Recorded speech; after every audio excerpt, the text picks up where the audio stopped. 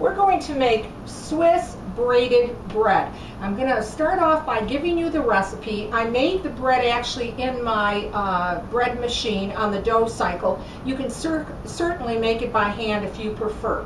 But you're going to need 3 3/4 cups of bread flour, 1 teaspoon of salt, 1 egg that's been beaten, 1 tablespoon of active dry yeast, 1 teaspoon of honey, 1 cup of lukewarm milk, and 4 tablespoons of melted butter. Now, once it came out of my machine, I just put it on my countertop with some flour, and I went ahead and I actually just cut 3 pieces out of the dough. I scored it ahead of time, and now I'm just going to cut all the way through. Now once you do that, just separate it in 3. Now what you're going to do is you're just going to take this and you're just going to stretch it out.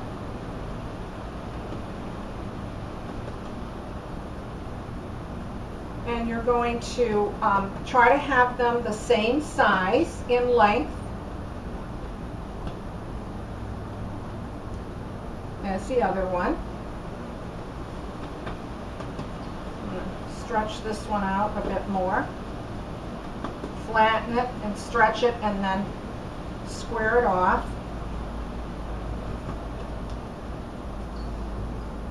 And I'm going to stretch them all a little bit more. Depends how long you want to make your loaf. And then I'm actually going to take the left hand piece onto the center piece and then the right hand piece and pull that together, and then I'm just going to roll it and tuck it and pinch it for it to stay together. Then I'm going to take just the right hand side over and just keep stretching it,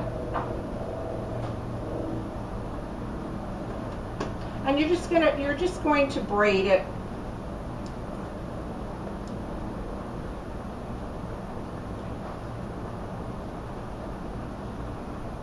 Going to stretch it again.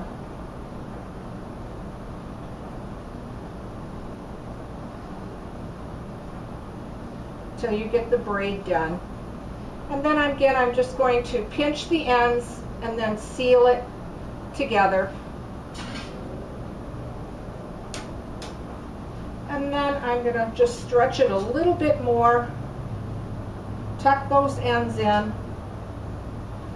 And then on a heavily greased baking sheet that I have solid shortening on, I'm just going to put that bread on there. And I'm going to cover it for about 2 hours till it doubles in size. You're going to bake this at 375, anywhere from 35 to 40 minutes. So start checking your oven around 25 minutes or so, because all ovens, of course, set up differently. I went ahead and made one to show you what the finished product will look like, and this is exactly how it comes out. You have your Swiss braided bread. I just went ahead after it rose, and it took about an hour and a half to raise it because my kitchen was quite warm today. And then I just took a beaten egg and I used a pastry bar brush and brushed it on with my egg wash and baked it at 375. So you have a delicious loaf of Swiss braided bread. I hope you give this recipe a try. Hope you like this one. Leave a comment. Let me know what you think. Thanks for watching, and please subscribe.